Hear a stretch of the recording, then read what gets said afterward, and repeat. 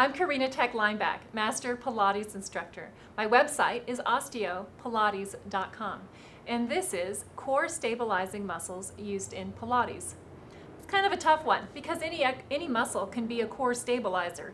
If you're trying to balance, the muscles that tend to engage when you're balancing, those are your core muscles. Now, having said that, generally the core muscles do refer to the deep layers of muscles. And so in the abdomen, we're talking about the transverse abdominis.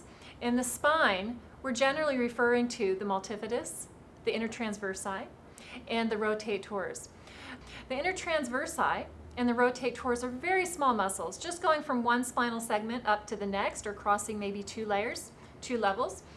And they're very rich in proprioceptive muscle spindles, which means they're trying to figure out where you are in space. So when you stand on one leg, they're going, okay, trying to rebalance, trying to make sure that you're not going to fall over. My sitting on this ball is making the intertransversi and the rotators engage.